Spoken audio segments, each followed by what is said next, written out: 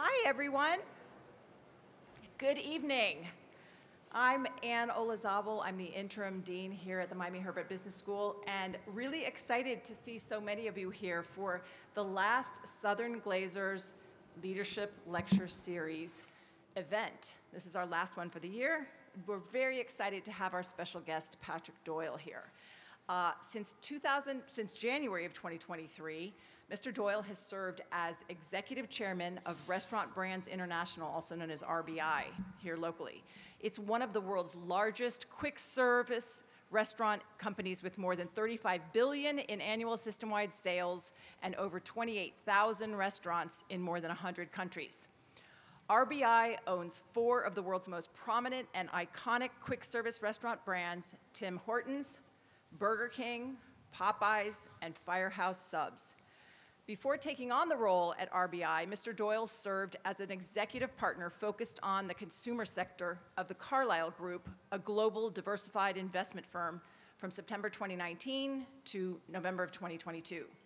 Before that, he was the CEO of Domino's Pizza, which with most of you are familiar, I would guess, between March 2010 to June 2018, and he was the president of that company from 2007 to 2010, and Executive Vice President of Domino's Team USA from 2004 to 2007, and Executive Vice President of Domino's Pizza International from 1999 to 2004. In other words, he was there for a long time, doing really important leadership roles. Like many experienced leaders, Mr. Doyle also still wears many hats. Since November 2014, he's served on the board of directors of Best Buy Company, Inc., and has been chairman of that board since May of 2020. He earned his MBA from the University of Chicago Booth School of Business and his BA from the University of Michigan. Please join me on the stage, and we're going to engage in what we call a fireside chat. Not fireside. Please no fire. Canal side. Come on up. As you can tell from the introduction, Mr. Doyle has been in the Patrick has been in the quick service business for a long, long time, very, very experienced. So I'm going to give you a little bit of a softball here. How do you believe great brands are built, and how does that differ from how they were built 20 or 30 years ago? It's interesting because how brands are built, I think, has changed pretty dramatically over the course of the last 30 years or so. So anybody here in the packaged goods business that I should know about? Okay, I see one hand. Okay, I'm only going to, maybe two. I'm only going to insult 2 people with this. But marketing was, and I think marketing as a discipline was largely built with packaged goods companies 30, 40, 50, 60 years ago, right? Coming out of World War II. There was some earlier, but it's really when, with television and radio, it really is when it exploded. And it was for decades. The best marketers all came out of packaged goods. And they learned branding and marketing when it was a one-way conversation. So you're Procter & Gamble, you buy $1 billion of television advertising a year, you literally create soap operas to give you a place to advertise soap, and you have a one-way conversation with consumers. And what you say about your brand is the truth. Fast forward to today, and brand perceptions live and are owned, I would tell you, by the consumer. And largely they reside on social media. And I just fundamentally believe today that building a great brand is about building a differentiated product, whatever it may be, a restaurant, packaged goods, whatever it may be.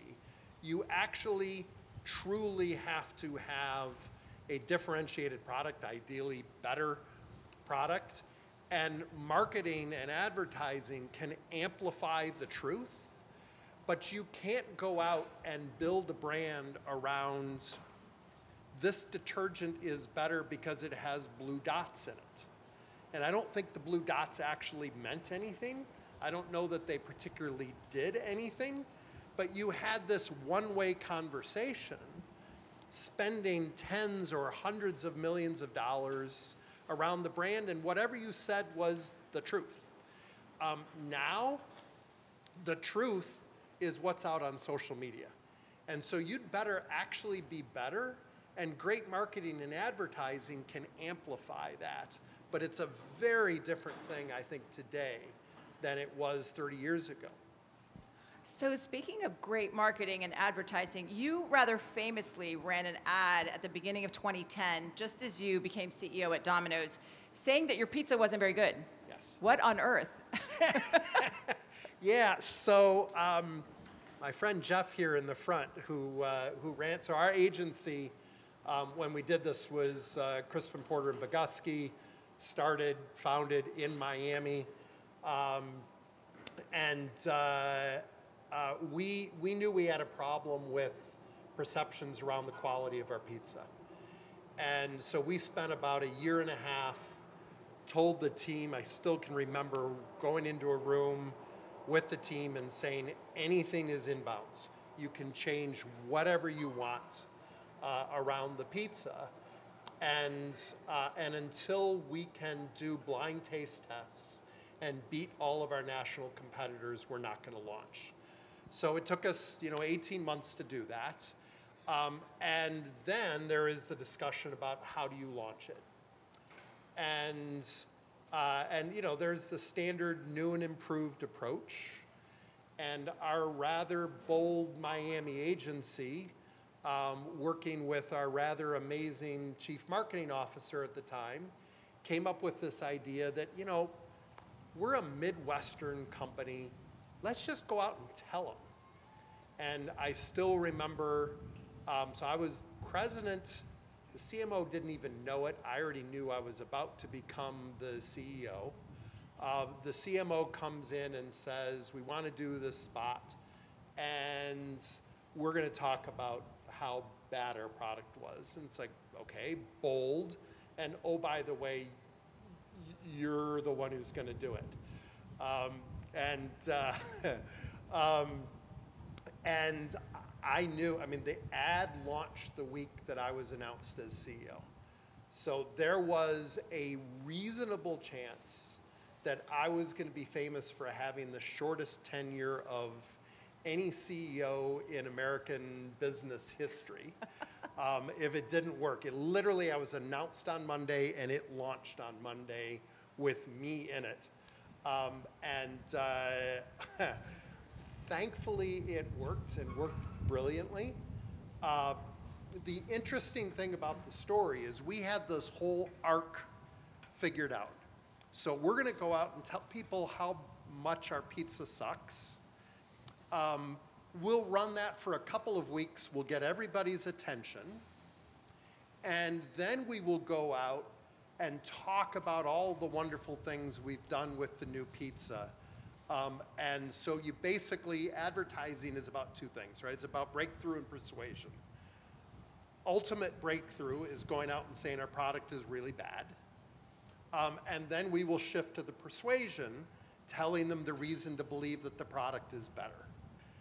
We go out on a Monday and launch with our product really sucks. And by Wednesday, we were up double digit. And we extended the ad longer than originally planned to talk about how bad the pizza was. And it ran 4 or 5 weeks. Originally, I think it was supposed to be 2 or 3. And then we went on air with an ad talking about how great our new pizza was, and our sales slowed down. And the team came back and said, they really like it when you talk about how bad we are. And we shot another ad that we shot and put on air like 2 days later of me apologizing to an individual customer. I still remember Bryce in Minnesota showing a screwed up pizza and saying, Bryce, I apologize, we're better than this. We're gonna work to make sure that everybody gets a great pizza every time. and sales go back up again. And so we kind of rolled around in it for a while. And it was fascinating. I mean, it just, the blunt honesty in talking about how bad our product was drove incredible sales, and we didn't tell them why it was better. I mean, we did eventually get some of it out, but we went on with the taste test. Nobody remembers this. We had, because we had done taste tests, we knew that our product was better than Pizza Hut and Papa John's. We go on with a taste test claim and talk about how we're better, and which we thought was like going to be the pinnacle of this whole thing. And consumers hated it. It's like, now you're just being an arrogant big brand like everybody else, putting down, you know, your competitors. Nope, go back to talking about how bad you are, and we'd go back and sales would go up again. It was really remarkable. And the stunning thing to me is that was January of 2010. So we are 13 years later, and nobody else has done it. And it's stunning to me. And frankly, I don't want to get into this world, but I'm really stunned that a politician hasn't done it. Right? And go out and say, I'm a part of the mess that's existed in DC. It's a disaster. I own it. I've been part of it. And I'm committed to doing the right thing going forward. And nobody's got the guts to do it. It's amazing to me. Well, and how do you sustain the "we're bad" message? I mean, eventually, and the sales that come eventually along with we moved out of it. I was going to say. But we came up with new things, and we started talking about ourselves at Domino's as being a work-in-progress work-in-progress brand. And then there was a spin-out of an agency from Crispin, who now has the business called Work in Progress. They named their agency after it. And that was our whole attitude was, we are never going to go out and declare that we are great. We're going to go out and declare that we've always got things to work on. We are always going to try to get better. This is the newest thing that we've done to try to improve and get better for you. I love that. That's great. Domino's then eventually became known as a brand that used digital assets and technology to sort of meaningfully disrupt, if you will, earlier than others did in the restaurant industry. Tell us a little bit about that. Yeah, so I mean, that really became the story. And so the bump that we got from fixing the food, from fixing the pizza, drove amazing results for a couple of years. And frankly, it gave us, as a public company, it gave us the room to invest tons into technology at a time when technology was really not front and center at all in the restaurant industry. We had a huge advantage as a delivery pizza company, which was our customers were already used to ordering ahead. So we just needed to move them from the phone to originally their computer, then their device, then like everywhere. We came up with ways to order kind of anywhere where there was a screen you could order. But it really transformed the business. I mean, we went from a phone-based ordering business to a digital business, far more efficient, higher tickets, gave us all of the data so we could remarket to them. I mean, it was spectacular for our business in every way, and much happier customers. Tell me a little bit about the rollout of the technology. I mean, you talked about how that had such a great effect on your ability to, go ahead. Yeah, well, first of all, I still remember talking to the board about it when we decided we're going to bring all the technology in-house. There just isn't a great solution out there today that we can get off the shelf. So we need to do it ourselves. And they said, you know, how much is it going to cost? And I said, it's going to be $20 million spread over 2 years. So figure $10 million a year for 2 years. That's what the team has told me. We all know the joke on technology. It's harder and more expensive. So figure it's going to be 25, worst case 30 million. That's what I sold the board with. Fast forward about 4 or 5 years, we were spending $100 million a year. I was completely wrong. Fortunately, the return on investment was extraordinary on the resources we were putting into it, but wildly underestimated the cost, how hard it would be. It was, it was not easy, but the return on investment was unbelievable. Word to the wise. So looking back at your time in Domino's, because I do want to move forward and talk a little bit about RBI. Looking back at your time at Domino's, is there anything you'd have done differently? Yeah. So first of all, I think this is always the case. Everybody would say move faster. I would say move faster than we did. But I think the other thing is we added too many things to our menu. We complicated our restaurants. If you look at the best businesses in the restaurant industry, they are generally pretty focused menus.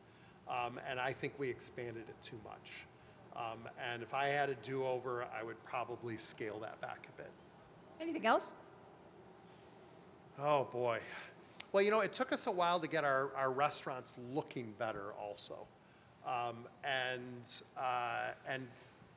we had underestimated, as a predominantly delivery company, the value of prominent, great-looking real estate.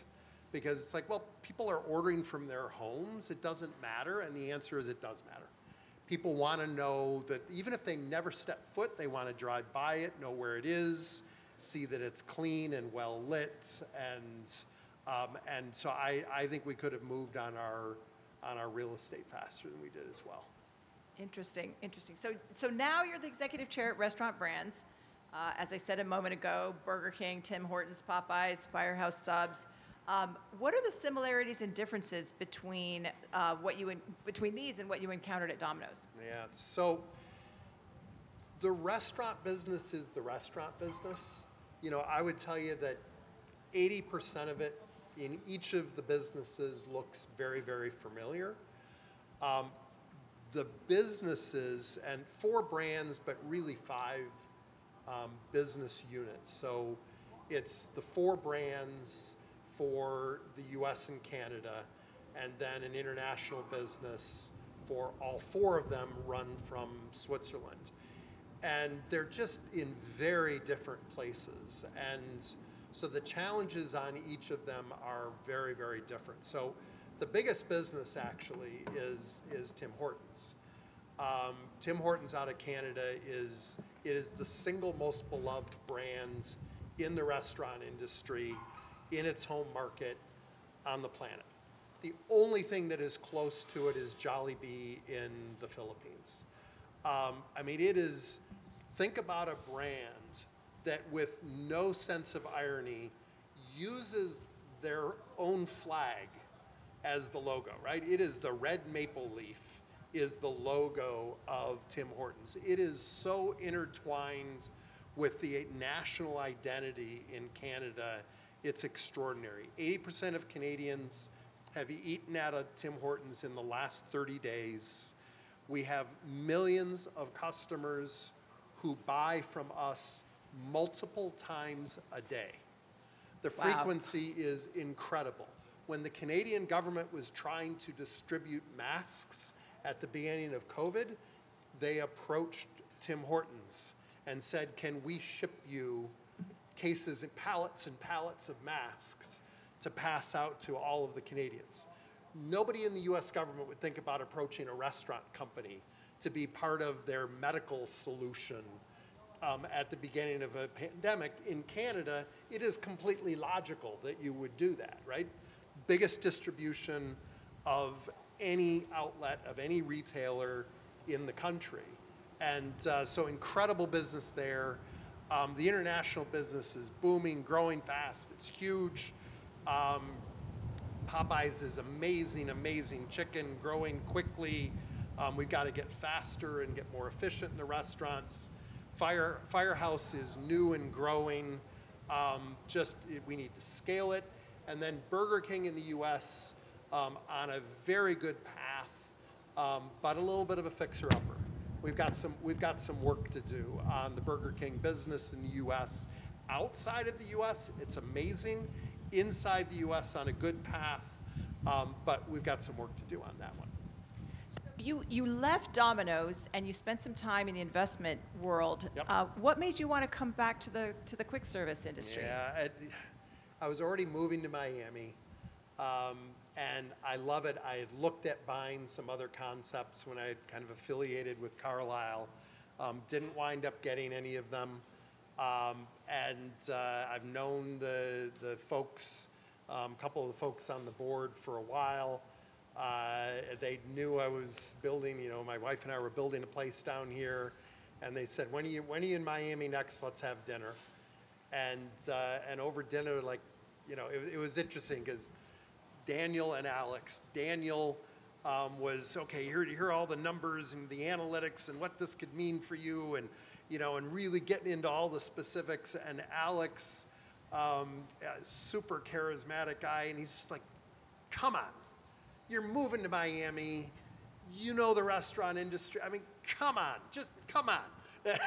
And that was his sales pitch. It's like, just get back in, do it. And I started looking at the businesses and the brands, and I just became enamored and finally decided, you know what, I got to do it. But it's a different role, right? So you were CEO. Very much. Talk to, especially our students, talk a little bit about the differences. I mean, you're a CEO at Domino's. You've got tons of experience in quick service. You've done some great stuff with marketing. You've developed a great brand. And you take a little bit of time off to do something different. You come back now into the quick service industry as chairman of the board. Right. Very different, right? Yeah, very, very different. I chair the board at Best Buy, but it's a normal non-executive chair role. So I run the board, right? And coach the CEO, who, by the way, she's amazing, one of the best CEOs in the country, Corey Berry, unbelievable. But here it's different because I'm exec chair. So I am technically an employee. So I'm in the office a lot. We have a new CEO, Josh Kabza, who's incredible. He is 36. So we are technically headquartered in Toronto. So we kind of are run from Toronto and Miami. Because we are a Canadian domiciled business, we are not eligible for the Fortune 500 list. If we were, we'd be a Fortune 100 company. He would be the youngest CEO of a Fortune 500 company, period. Not even any of the tech companies are run by folks younger than him now. So he's amazing, but it's a terrific partnership. I love Josh. He's incredibly smart. He was CFO, he was COO, he's run technology there. But I'm the guy who's done a lot of this stuff. He's the hard-charging younger guy who's, he can do a lot more of the travel than I can do at this point. And so I can coach him. I can coach the 5 business heads, help with some strategy things. I'm still learning, the various businesses, but he's the guy, day in and day out. He's the person, and really particularly, it's the 5 business unit presidents who are running their respective businesses. And it's terrific. But at the end of the day, Josh is the CEO, right? And so I'm there as mentor and coach, and I run the board. We had a board meeting yesterday in Toronto. But it is a different role. And I will tell you, chairman, non-exec chair roles, pretty well defined. CEO roles, very defined. Exec chair roles, all over the board. There are some that are very involved, some that are in there 80 hours a week, some that are way less, so very, very, very, very different depending on the company. So Josh has got his hands full. I mean, you've got some of the most recognized brands in the world, but you're in an incredibly competitive industry. Yep. Talk to me a little bit about that. Yes. How does RBA maintain its edge? Yeah, so, I'll go back to how great brands are built. The answer is do the right thing, right? Make great food, make it affordable, do it in beautiful restaurants, do it with a smile, then run great advertising to kind of amplify that. But it really is no harder than that. You look at the businesses and say, what are we doing well? What are we doing poorly? How can we get better? And importantly, because we are almost completely a franchise business, so we've got these franchisees who are our partners. They put their capital and their time and resources in. How do we generate a great economic model for them as the owners of the restaurants? And we have very purposefully put the owners and their economics as being the single most important metric for us as the company. Seems like it's working, right? I'm going to switch gears here just a little bit to talk about fast food in general, or what I think you prefer to call quick service restaurants. Fast food works. It looks like there's a real rise in demand for healthier food options. Yep. So how is RBI and how are the brands addressing this trend? Yeah, it's fascinating because it's really been interesting to watch. And I was watching it from kind of the outside, looking at investments. I looked at one or two kind of in the healthier space. And you don't have a national scale player today entirely focused on kind of healthier options. Where most of the healthier food is sold today is in existing chains. And it's done differently across the chains. So, probably the biggest, most prominent today that is focused entirely on it is Sweet Green. And they've got a couple hundred units. And it's pretty high ticket. So they're looking at a pretty rarefied demographic today that's going to work for them. So Burger King, we've got the Impossible Burger.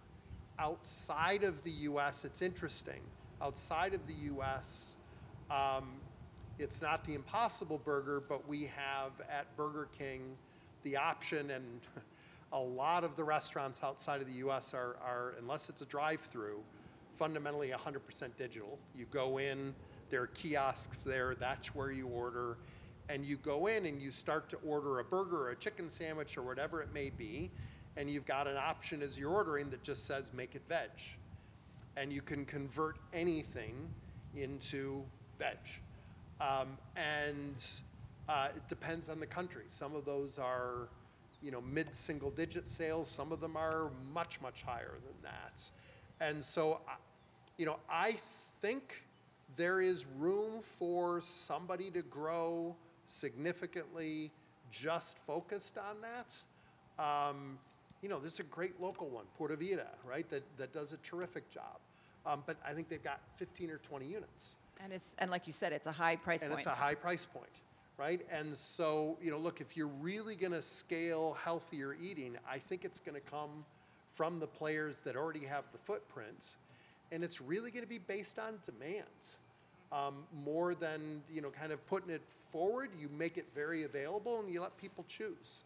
There's a term that I've heard more in Europe than I've heard it here called flexitarians, right? And it is people who are not vegetarians, but they want to eat more that way.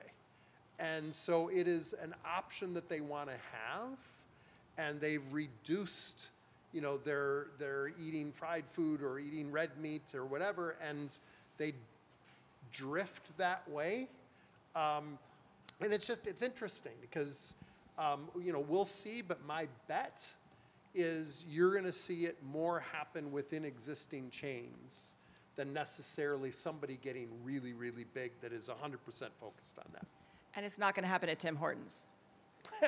Well, we got healthy options at Tim's, but, what's it the starts healthy as option? coffee and donuts, so, it's a good morning option. Okay, so I'm going to switch gears again, and I want to talk about challenges associated with operating internationally, Yep. right? So you talked earlier about what your pretty big presence internationally with your brands. Yep. Outside of Canada, which is, fairly familiar to us and fairly similar to what we're used to, talk to me about Turkey or India or somewhere else. Yeah, so we have a terrific Burger King business in Turkey, Popeye's business. I mean, I think we've got something like, I want to say 800 Burger Kings in Turkey. I mean, it's a great business. And, look, the great thing about our products is they generally adapt incredibly well into the local markets. And typically you have twists on the favorites. From my old life at Domino's, it was really easy. The crust, the sauce, the cheese, same everywhere. Put on whatever toppings are local. And there'd be kind of the old favorites, but you go to India. India is the largest in terms of restaurant counts, largest Domino's business outside of the U.S. I think they're up to 1,700 restaurants now in India, maybe even a little bit more. And a lot of people who are only going to eat veg, really simple to make it veg on a pizza. Just those are the toppings you choose. Something unique in India that they put on their pizza? Oh yeah, I mean, we've got lots of paneer options and different, tikka chickens, and so it's lots of choices that are very localized. So those are both positive stories. I'm interested in hearing about some of the real challenges in operating internationally. Well, I'll give you my favorites. So when Domino's first went into China as a delivered pizza company, probably entered 25, 30 years ago. And if, income levels at that point much lower than they are today in China, if people were going to spend the money on prepared food, they wanted to go into a restaurant, experience the restaurant. It was and KFC got it early, and they still have the biggest business of anybody in the industry in China. But it was very much about a sit-down restaurant business. And we were a delivery business, problem one. Problem number two was roughly half of the Chinese population 30 years ago believed that they were lactose intolerant. And we sell a product with a bunch of cheese on it. So as a pizza delivery company, other than the fact that half of the population thought our product made them sick and they didn't want delivery, great idea, right? And we flailed around there for years, couple decades. And all of a sudden, we pop our heads up and we've built restaurants with 200 seats and we've got rice-based dishes and all the rest of it, and I don't know what the hell we were, right? And we're there and we're looking and there are like these KFC scooters going by and McDonald's scooters going by doing delivery. We're like, what's going on? All of a sudden, delivery, as income levels have gone up, as two-income families, which is a great predictor of restaurant occasions. So if you've got two people in the family working, the convenience of restaurants gets far, far more relevant. So, and delivery is becoming a really good option now, and income levels are going up. So the market moved to us. And all of a sudden it got really interesting. But look, I can tell you from RBI and around the world and from my Domino's days, the single most important thing is you've got to find the right partner in the market. You've got to have a great partner who knows the market, knows local tastes, can deal with all the intricacies of the business. We can teach them how to make great food, how to find real estate, though that may even differ locally. But it's, it is success and failure is 80% about finding the right partners. So here's kind of a forward-looking question, and I don't know if there's an answer to this. How is AI going to affect fast food? Or is it? Yeah, it probably will. So, and there are a few ways to look at it. So, one is, AI is really broad. So you can think about machine learning. You can think about kind of the chatbot stuff happening. It's kind of all getting blended together into one big amalgamation right now. Machine learning is about, if you're driving up to a drive-through and we've got a plate reader or you've got the app on your phone open so that we know who you are when you drive in. Great machine learning will mean that we can serve up different options on that board and make it an easier, quicker experience for you to order, right? And machine learning means you're going to get smarter and smarter and smarter about that. So that's really about kind of the data science part of it. What's become really popular to talk about recently are kind of the, what you can do with that written and verbally. And look, you can see how tasks in the restaurants can start to be converted to using the labor in restaurants in different ways, as maybe the ability to voice order or whatever it may be can be done more digitally. My one prediction, and I've had this for a while, and I've been wrong to date, but I believe strongly that in 10 years, we are going to look back on the decade where we were all walking around with our heads down, thumbing things into a little screen as being crazy. This is not a great interface, right? The best interface is voice, right? Ultimately, I think you're going to see people interacting with their technology in a different way than they do it today. And so the kiosks that are in restaurants, the ordering ahead, all of that, my bet is that shifts over time to more voice-based. And you look around, if you look around, people walking around this campus, walking with their heads down and their thumbs working away and not looking up, it's weird, right? I mean, I don't think you're gonna see that 10 years from now. I think you're gonna see better interfaces with technology than people are using today. But I've been wrong for a while on that. Been predicting that a while.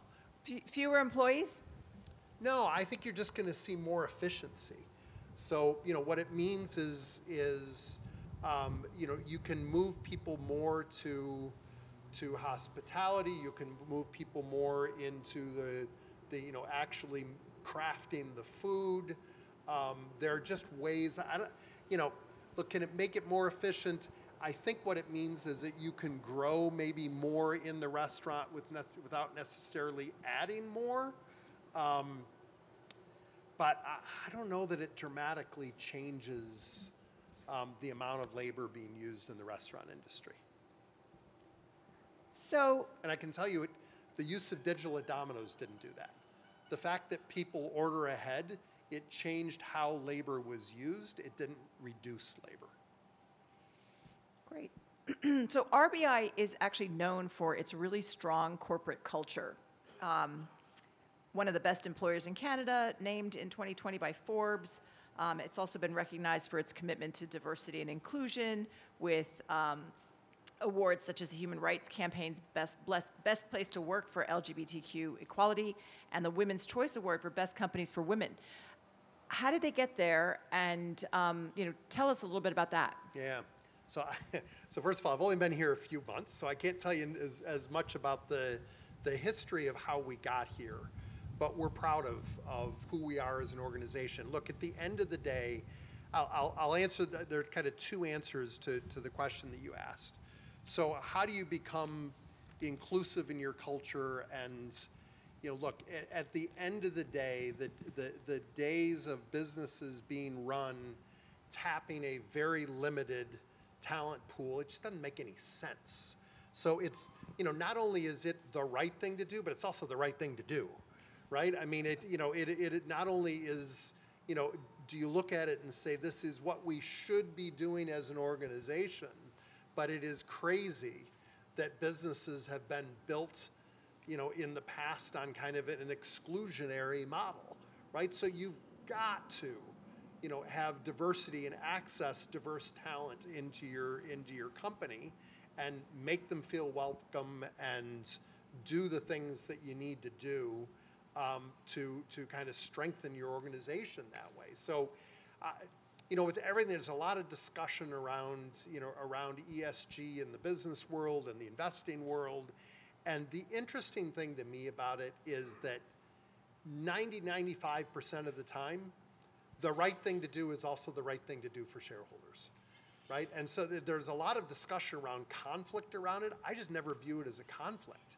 It's the right thing to do, right? And sustainability on inclusion in your workforce, on all of these things,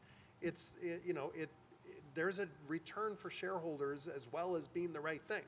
The other part of the culture that I think is unique and special at RBI is it is a place that has very purposefully gone out and hired the best and brightest, young, brought them in, given them ownership in the business very early on, work hard, achieve a lot, take risks.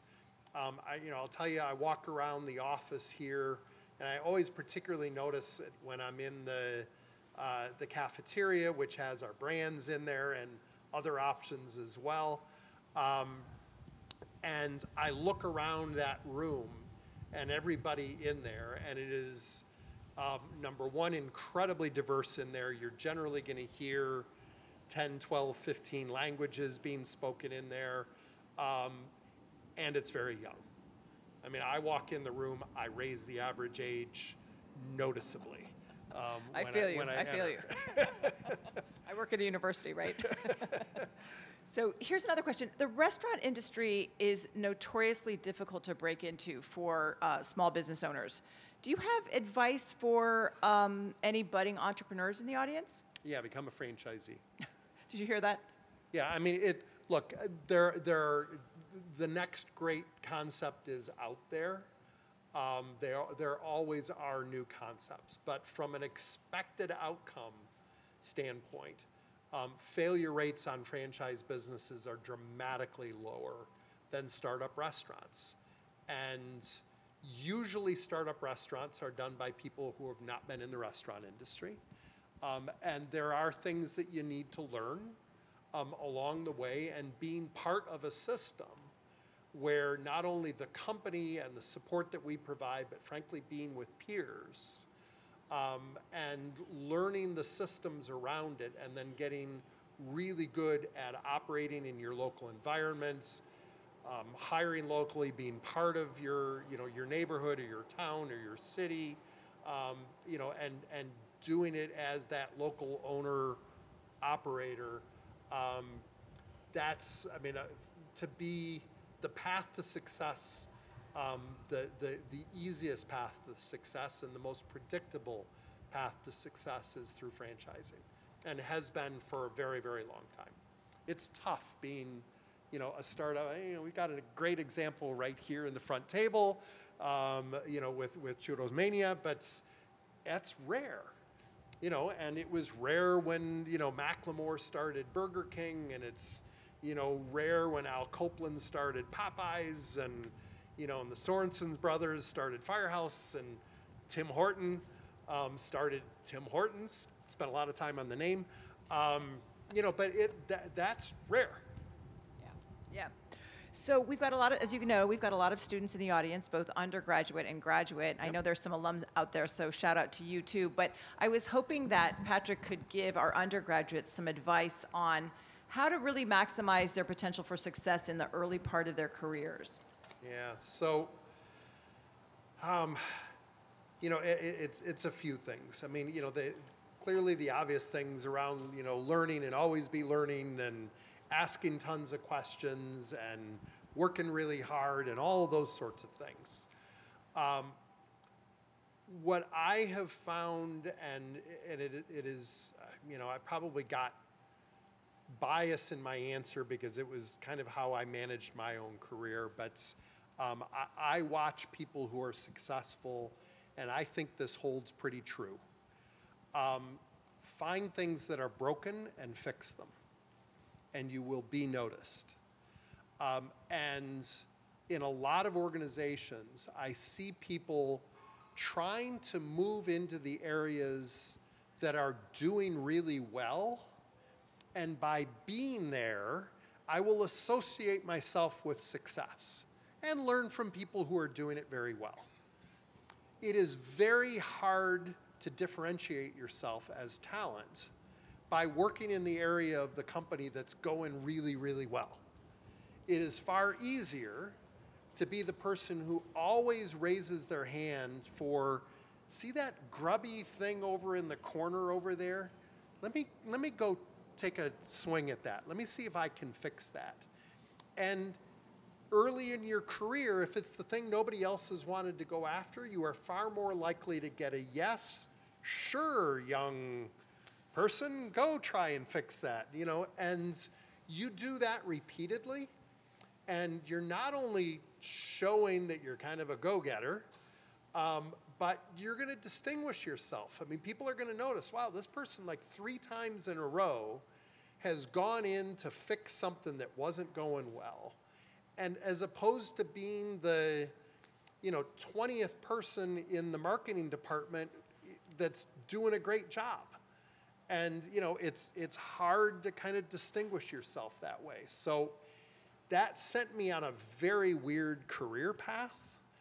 I mean, I started in finance, and then I went to a little startup medical device business where I was largely doing sales and a little bit of manufacturing, and then I joined Gerber, and I was doing kind of international development, and then I ran Canada, which was kind of sales and marketing, and then they brought me back to the U.S. I was general manager of baby food in the U.S., but it was basically a marketing job. And I got recruited from there into Domino's as a marketing guy, and I really didn't, Jeff, I didn't know a damn thing about marketing. And so now I'm a marketing guy, and then I ran restaurants, our corporate restaurants there, which hadn't been doing very well. I mean, I did like anything that looked broken, I'd jump into it. And I think fundamentally there are 2 career paths for people. One is, I'm gonna go into the finance area, and I'm gonna be the best possible finance or accounting person, and I'm gonna work up through there, and ideally become CFO one day, or I'm gonna be the generalist, and I'm gonna go all over the place. Clearly what I did. I mean, I have done almost everything in my career, and I'm never close to being the best at any of those things. I wound up doing this because I'm, like at least a B- at everything, and you put it all together, and, I know a lot about everything, so I know how value gets created by bringing it all together. And that's, I think, generally how people run their careers. I'm a big fan of the jumping around thing, finding things that are broken, creating value, and getting yourself noticed that way. What about our graduate students? I mean, would your advice be different for those who've stopped out, come to school full-time, and are looking to go back into the workforce? No. Same thing, fix problems. Fix problems. Fix problems. And the one other thing that I would say is early in your career, your value is in what you can do. And somewhere plus or minus 30 years old, your value in an organization becomes about how you lead. And learn that as early as you can. It's a very different skill set. The person who is the best at running, or doing accounting or creating advertising or whatever it may be, that's great to be the doer, but there is a point at which you now have to lead a group of those people doing that, and it's a different skill set. And getting an MBA to me is often about building that skill set, building the leadership skill set. If you're undergraduate business, often it's about learning the skills. If you're 30 years old and getting your MBA, I think you want to focus a lot on developing those leadership skills and learning people skills and how you do that effectively. Terrific. So I'd love to ask you about the grubby little things you fixed, but I think that's going to have to be another day, because I was hoping that you'd take one or two questions from the audience. Oh, of course. Would you mind? Of course.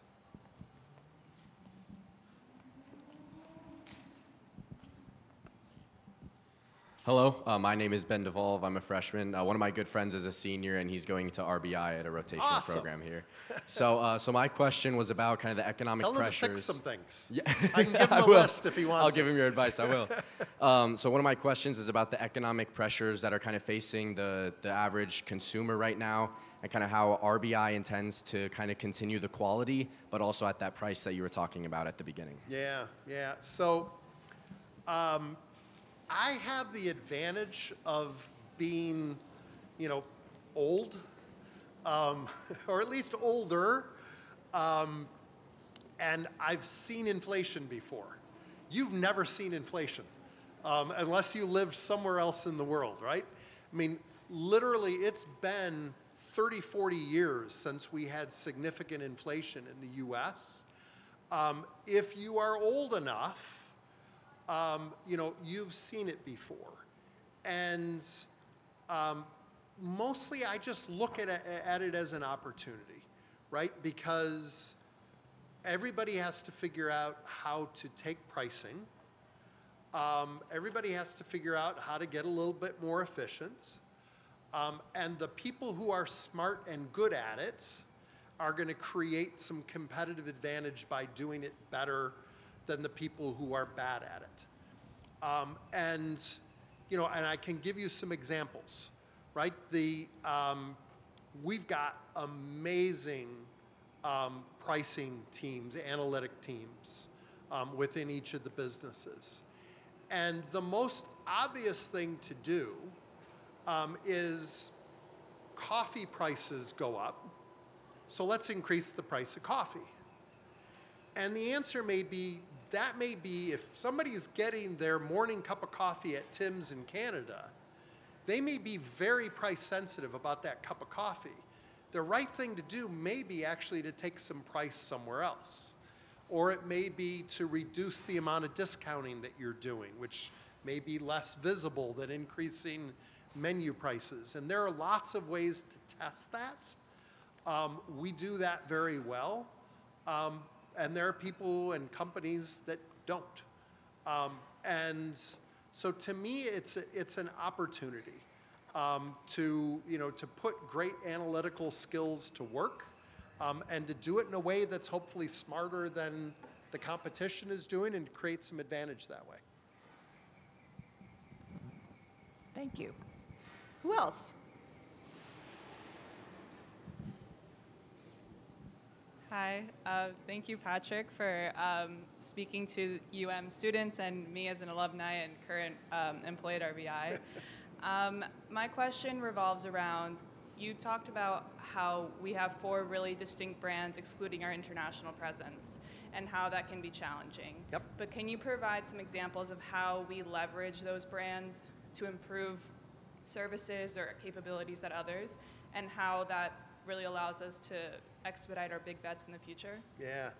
It's interesting, because one of the things we're trying to do right now is to be far more thoughtful about what is in RBI and what is in the business units. And in general, that's probably going to be less RBI, more business units. I think we were a little too centralized on some things. The risk in doing that is not having enough sharing across the brands. But I can tell you, we did work on coffee at Burger King not too long ago, and we brought in the Tim's team who, we own our own roasteries. We've got experts that are sourcing, coffee from Central America and from Colombia and from Indonesia. And, we can learn from the other brands and the other businesses. We are really good at analytics at Tim Hortons. And we're getting better in some of the others, but we can bring, the learning from some of those folks over to the other brands, what we're trying to do is to figure out the right balance on, what is prescriptive from RBI, which in some cases may be more efficient, but we're leaning, I think, far more towards let's be effective, let's give more resources into the individual business units so that they can move faster, the decisions are made there, but at the same time, figure out how do you share learnings, because if somebody's figured something out, then we've got to move it into the other businesses quickly. So I think we have time for one more. Yeah, my question is, what do you prefer, multi-unit franchisees or single franchisees? And what is the difference and why? Yeah, so it's interesting. So we have very different models. First of all, international, generally we have a master franchisee, so somebody has the rights for a brand in the whole country. And so we've got folks that own 1,000 restaurants in France or in Spain. Tim Hortons and Firehouse, very small franchisees. Lots of single unit owners. Average at Tim's is 4, average at Firehouse, I think, is about 2.5 restaurants per owner. Burger King in the US, we have some much bigger ones. So the first answer is, I love them all. I want them all to succeed. It is generally harder to be a very large franchisee and drive the same level of success on average as a smaller owner-operator does, but there are notable exceptions to that. And where I start from in a franchise business is, why do you have franchisees? And it's kind of unique to the restaurant industry that there are so many franchisees. And often when a company, a concept gets started, it's because of capital. I've started, I'm Macklemore, I've started Burger King. I don't have the capital to build hundreds of Burger Kings, so I find franchisees to do it. Over time, as the brand gets bigger, you've got the capital. The reason you wind up doing it is because in general, you believe strongly, and I believe strongly, that a local owner-operator is probably going to run those restaurants on average better than if we were trying to do it all corporately. And it is, if you've got a very large franchisee, at some point they wind up looking more like a corporate operator than a franchise operator. But there are notable exceptions, right? I mean, the largest franchisee in Burger King in the US is Carroll's. It's publicly traded. On average, they've grown sales faster than our system average over time. And they're the single biggest, and it's 1,000 units, right? So, it can be done. But I think often it is easier to do it with the local owner-operator. Terrific. Well, will you please join me in thanking Patrick Doyle for his time tonight? Thank you.